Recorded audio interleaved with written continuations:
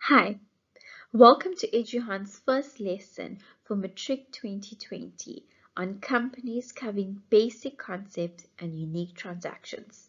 My name is Nadine Chetty Khan and I will be taking you through today's lecture. As mentioned, we'll be covering key concepts that you need to understand in order to work through examples for companies, as well as transactions that you will see come through in your exams.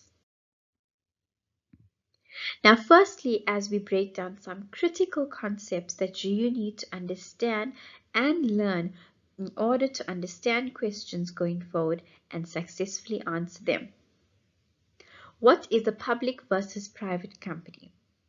A public company is listed on the JSE, which is the Johannesburg Stock Exchange, and which their shares are listed and can be freely traded amongst the public. A private company, on the other hand, is not listed and therefore its holdings is held by a select few of individuals. How are you able to identify in a scenario whether a company is private or public is by the terminology LTD, which represents a public company, and Pty Ltd, which represents a private company. A Companies Act is a piece of legislation that has been put forth in South Africa and regulates companies, their incorporation, their management, the fiduciary duties of directors who manage the company, and other critical and special transactions like disposals of assets and mergers and acquisitions. CIPRO represents the Company and Intellectual Property Commission. MOI stands for Memorandum of Incorporation, and it's a piece of document that is basically the governing policy of a company. Income tax is the tax that you pay on profit and if this tax is then paid over to SARS.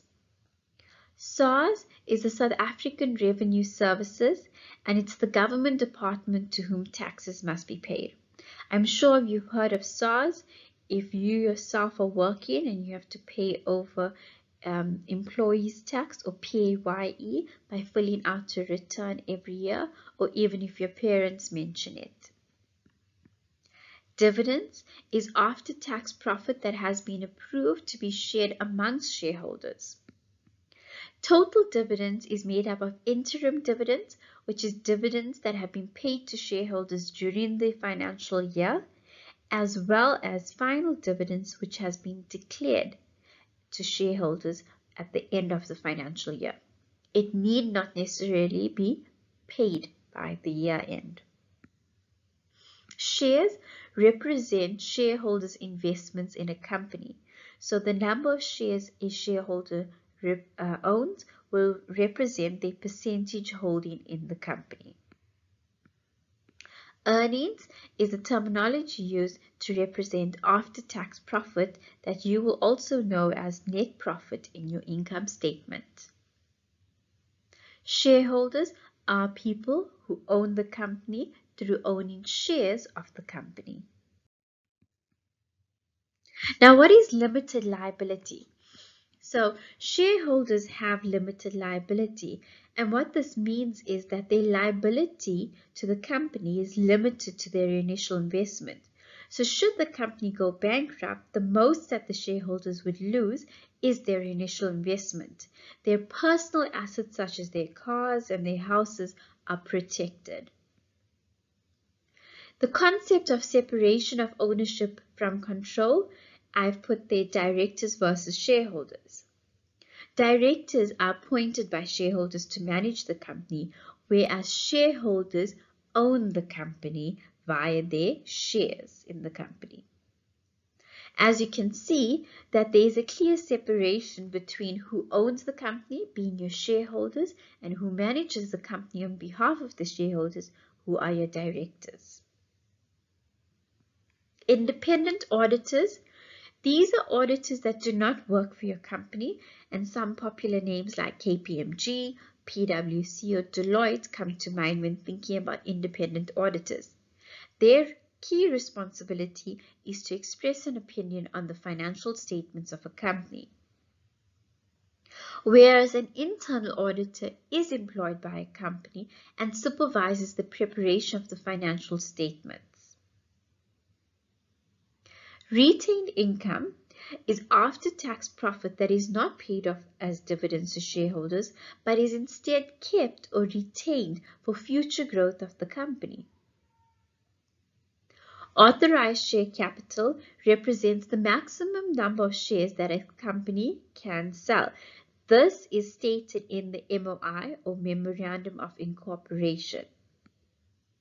Whereas issued share capital is the actual number of shares sold to shareholders and is used to calculate dividends. The issued share capital at any point in time will not be higher than the authorized share capital number. The JSE, as mentioned previously, represents the Johannesburg Stock Exchange, where public companies are listed and their shares can be traded by the public. IFRS and GAAP represents the International Financial Reporting Standards and generally accepted accounting practice that governs how accountants should prepare financial statements and report on accounting numbers in the financial statements. Now, for our purposes, these are the key GAAP principles that we need to be aware of in order for us to answer questions in exams. The business entity rule basically is saying that the finances of the company are kept separate from that of the shareholders. Now, this is very important. Similarly, how there is a separation between ownership and management of the company, there is also a separation of the shareholders' finances to that of the companies. Because remember, the shareholders have an investment in the company, but the company's finances represent what their income, their expenses, their assets, equity, and liability that are completely separate from shareholders. Going concern states that the financial statements need to be prepared with the understanding that the company will continue to operate in the future. So all accounting transactions that are reflected in financial statements are under this assumption. We do not assume that the company is being liquidated or going into bankruptcy, but rather that they will continue to operate for the foreseeable future. Historical cost states that all assets are recorded at their original cost price. So, for example, land and buildings are recorded at the price that you paid for them. The matching concept says that income and expenses must be recorded in the correct financial year. So, income in the year that they're earned, expenses in the year that they're incurred. Materiality. All important items must be shown separately in the financial statements, or when decisions must be made, separate accounts.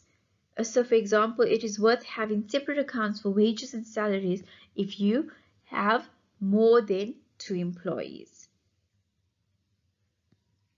In the scenario, if you have 2 employees, is it really material to have a separate wages and salaries account? One would argue no. So why must material items be shown separately in financial statements? It's because these items will be deemed very important for shareholders to have the information and understanding of these items. For example, what fees does directors earn from the company will be important to shareholders in order to assess, are they being remunerated well enough for the performance of the company? Because remember, they manage the company. If the company is doing well, they should be remunerated and compensated for that good performance. But if they are being excessively paid for a poor performing company, then the shareholders can see that being disclosed in the financial statements and take the right course of action to correct that issue. The concept of prudence says that figures used in financial statements should be realistic. Okay, So the aim of this principle is to show the reality as it is and not make things prettier than what they are. So for example, you shouldn't inflate your assets, nor should you understate your liabilities. You should just show them for what it is.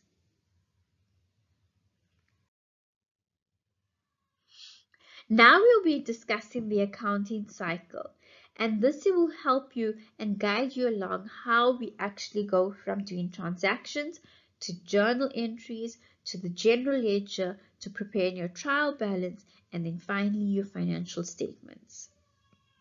So on a daily basis, you'll be recording transactions on your source documents using invoices, receipts, EFT, debit notes, credit notes, and any other source documents you may receive from third parties. You record these transactions in subsidiary journals such as CRJ, CPJ, DJ, Debtors Allowance Journal, Creditors Journal, and these are the subsidiary journals that we've done before in grade 10 and in grade 11. Excuse me. Thereafter, you post the journals to the ledgers, which is your general ledger, your debtors ledger, and your creditor ledger, and thereafter you will then prepare a trial balance. So I say you are here where you'll be posting to the ledgers is where we'll be going on to in our next video lecture. So on an annual basis, then you'll prepare your pre-adjustment trial balance. You will do some necessary year-end adjustments, which we'll be doing in a future lesson. You will prepare post-adjustment trial balance, which will then be used to prepare your financial statements. So what your financial statements will include is your income statement, your cash flow statement, and your balance sheet. You will be closing and transferring and creating final accounts like your trading, your profit and loss and appropriation account, which we'll be also touching on in the next lesson. And you'll be preparing a post-closing trial balance.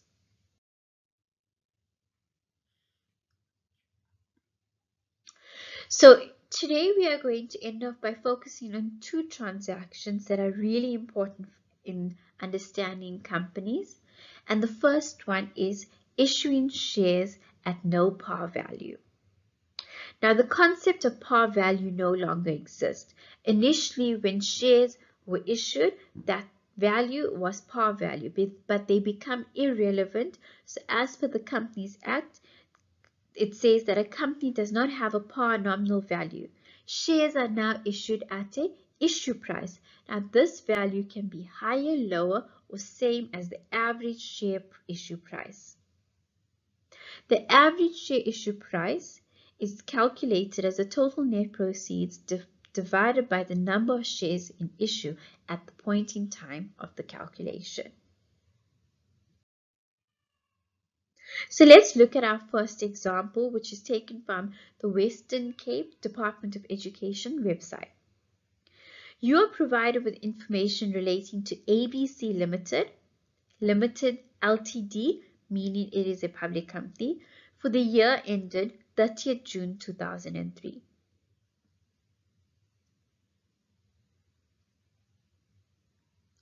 Now remember that if the year ended 30th June 2003, that means the financial year starts on 1st July 2002. The company has an authorized share capital of 500,000 shares, and 60% of these shares were already issued by 1st July 2002. So this means that that represents the issued shares.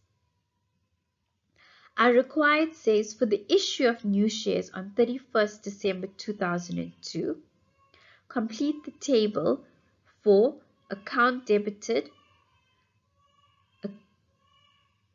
account credited, and effect on the accounting equation.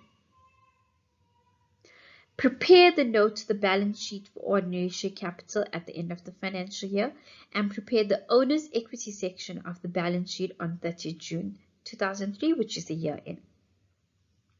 We have some additional information. So we have the following balances that appeared in the ledger. At the start of the year, we had ordinary share capital and retained income balances.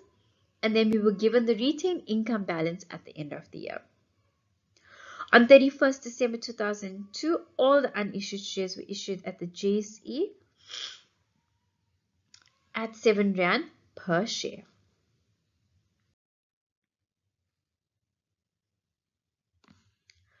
So when you issue shares, you are going to debit bank because you are receiving money, and you are going to credit ordinary share capital. The amount that it was calculated at, even though it was 7 Rand per share, it was a total amount that it'll be the number of shares issued multiplied by the issue price, and that gives you a total of 1.4 million. Now, because bank is increasing as it's been debited, you're going to increase assets, and as the account being credited is ordinary share capital, which is an owner's equity account, and it increases on the credit side, therefore we are also going to increase owner's equity. Liabilities is unaffected, and therefore it's 0. So you can see number 1, the effect on the accounting equation is that assets and owner's equity increase by 1.4 million, and the equation balances. Number 2 asked us to do the ordinary share capital note. So here what you would do is you generally number it some number. Here we put it note 7, and then you put the title called ordinary share capital. The note is giving you 2 pieces of important information: authorized share capital and issued share capital. Now, authorized, remember the scenario told us that the number of authorized ordinary shares is 500,000 shares. That is what we are going to state under that title, authorized, to make it known to the financial users, who one of them is the shareholders, that the maximum number of shares that can be in issue is 500,000. Then we go and actually look at the issued shares and to see the movement in the issued shares from the beginning of the year to the end of the year. Now, the beginning of the year, we had 300,000 shares in issue for 1.5 million, which is the balance that was given to us. During the year, 200,000 shares were issued at 7 Rand per share, and that amounts to 1.4 million, as we did in number 1. And when we add the opening balance to the movement for the year, you can see that 500,000 shares are in issue at year end with a total Rand value of 2.9 million. Now, as you can see that the issued amount of shares equaled the authorized amount of shares, so this company can no longer issue any more shares. And then number 3, we had to show the shareholders' equity section of the balance sheet. So first you need to start with the name of the company, which is ABC Limited, and then say that it's an extract from the balance sheet on 30th June 2003. You must state the year for the financial statements. Your title must be shown as shareholders' equity, and you must reference the notes. Now, shareholders' equity is made up of 2 equity items: ordinary share capital, which we link up to the note we did in number 2, note number 7 there, and then retained income, and we put a note number there as number 8, even though we didn't answer that note and create that note in one of the previous answers, we just have to put a number there. Ordinary share capital's balance is 2.9 million, as we calculated in number 2. And retained income, the closing balance was given to us of 970,000. When you add those both up, shareholders' equity balance must be put on the top, in line with the titled shareholders' equity of a total of 3.87 million. Now, in this scenario, it never specified that we should do the comparative year, but generally in financial statements, you would do the current year and then the prior year, which would be 2002, 30th June.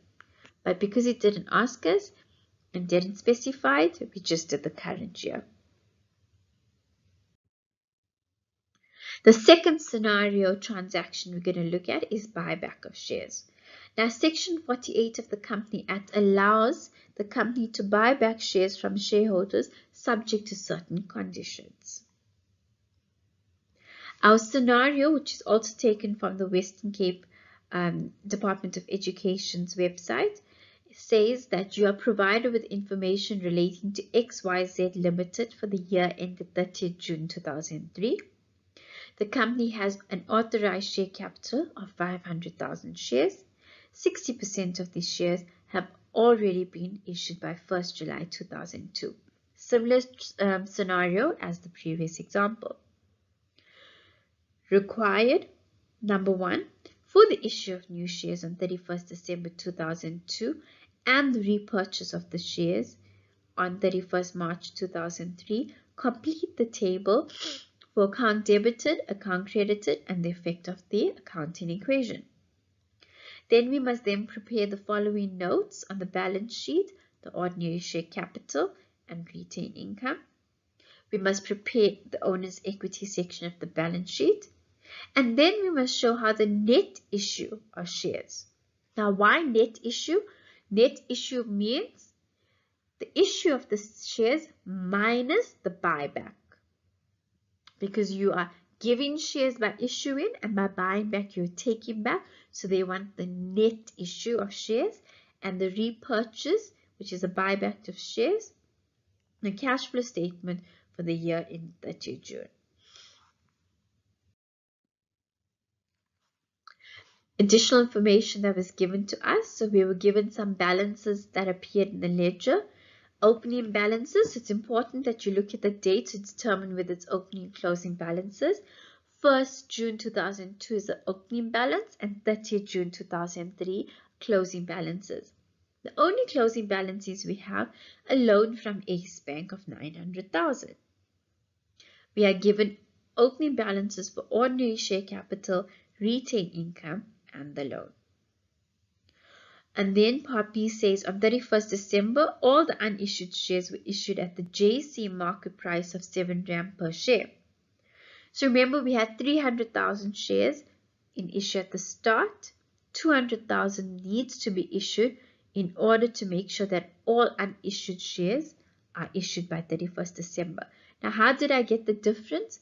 Well, you must take the authorized share capital, which is the maximum number of shares that can be issued, subtract what was already in issue to get how many that is unissued.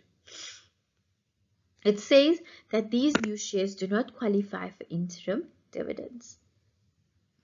On 31st March 2003, the directors decided to repurchase 80,000 shares at 7 Rand 80 per share from the estate of a shareholder who had died. This shareholder had originally purchased his shares in the JC at different times, various times, and at different prices over the past 5 years. D, the company made a pre-tax profit of 1.2 million, after-tax profit of 8.4 million for the financial year. Interim dividends of 40 cents per share were paid on 31st December, and final dividends were declared on the 30th June, which is end of the year, for 55 cents per share. Please be careful that here it's quoted in cents and not rands. Okay, so let's do number 1. First, we can see we built on the accounting equation as the previous example with the issue of the shares for 1.4 million. Then on 31st March 2003, we did a buyback.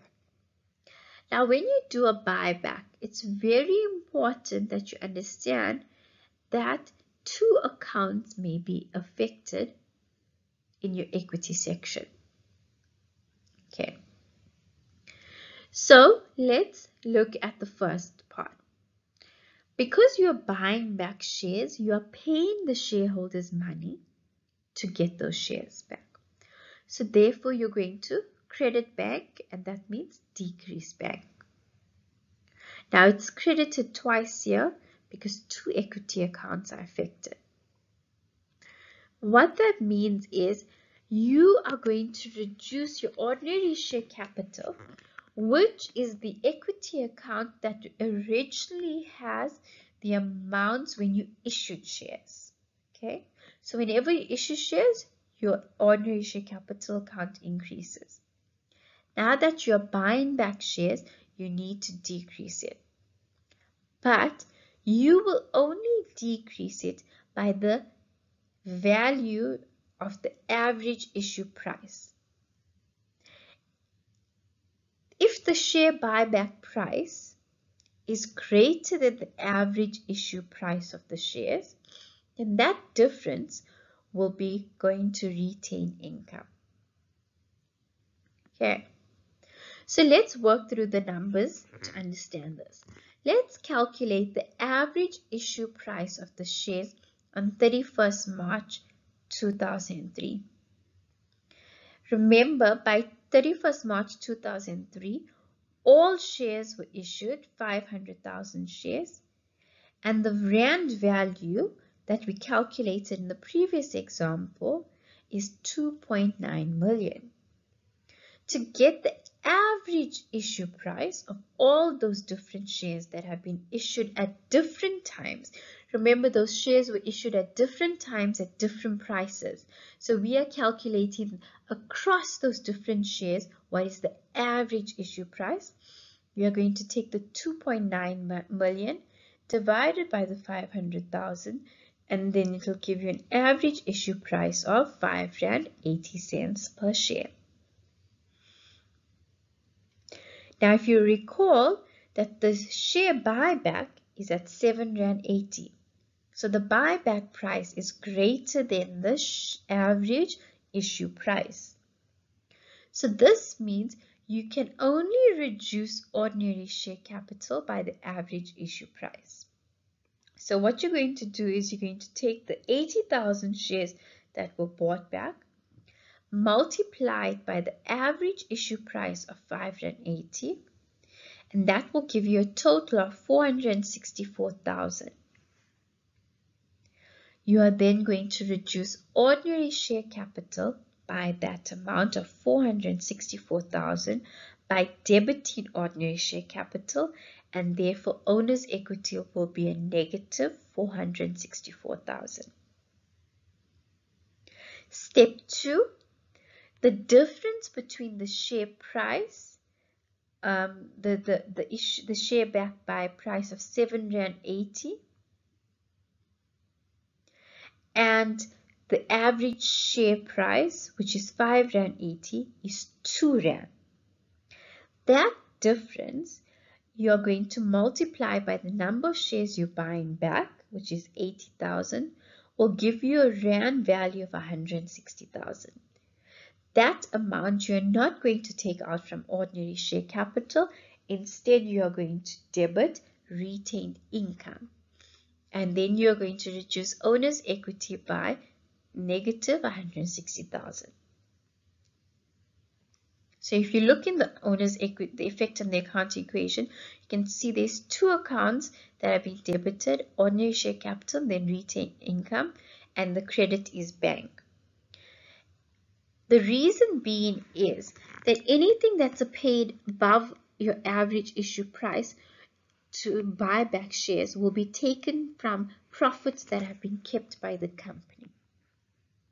Okay, that's how they are going to fund that additional amount that's paid to the shareholders. Number 3 asked us to do an extract from the balance sheet on 30th June 2003. Now, the required seems very simple, but there's a lot of calculations in order to build up the final totals for ordinary share capital and retained income. Again, you must mention the company's name and the title that it's an extract from the balance sheet on 30th June 2003.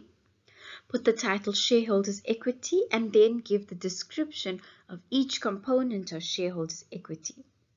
In our examples, ordinary share capital and retained income, which we've allocated note numbers for. Now let's discuss how we get to ordinary share capital.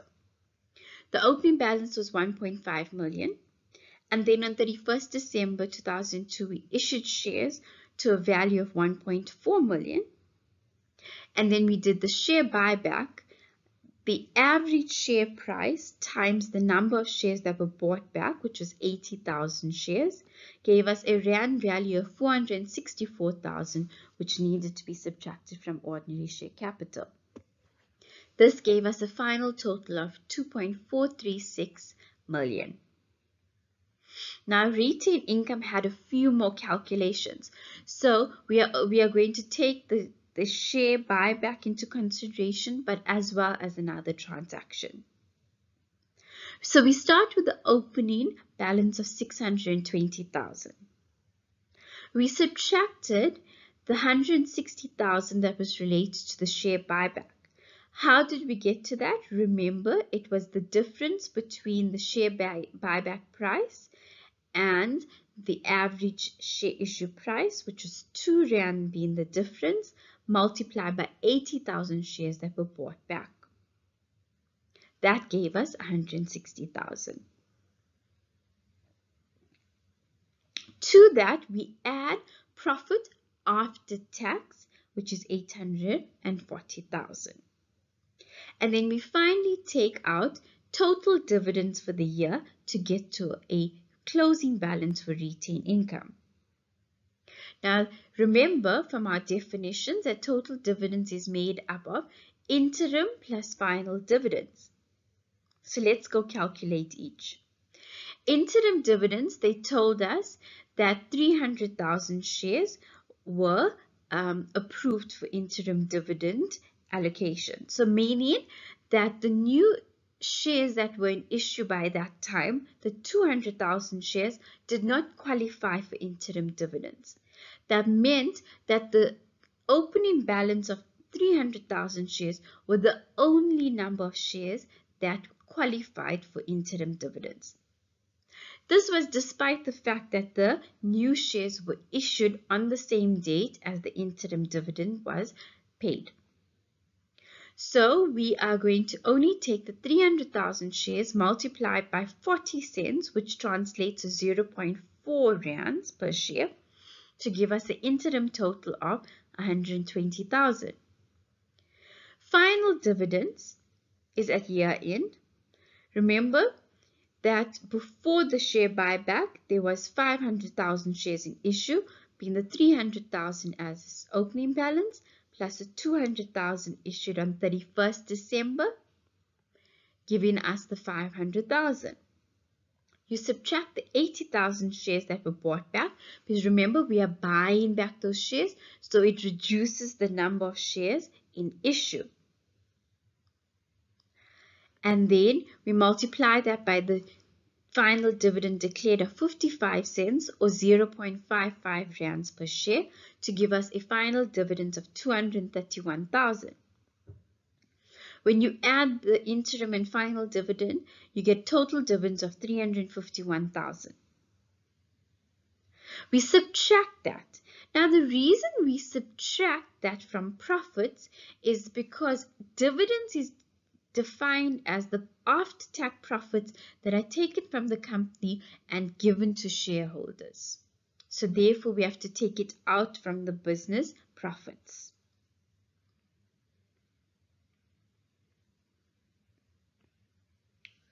Now, just to come back to your dividends, if you want a formula to calculate dividends, it's going to be the number of shares in issue at that date multiplied by the dividend price.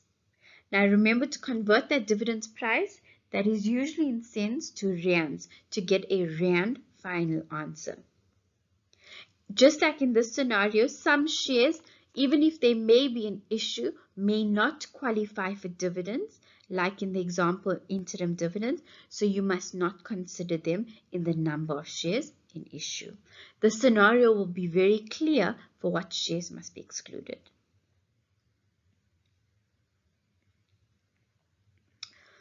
That will give you a total of retained income of 949,000. As you can see, a simplified required, but to get to those final numbers requires a lot of thinking, a lot of calculations.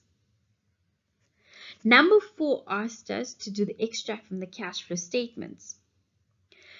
Now there's 3 transactions. 2 of them were very transparent, very in your face, because there were transactions relating to them in the additional information.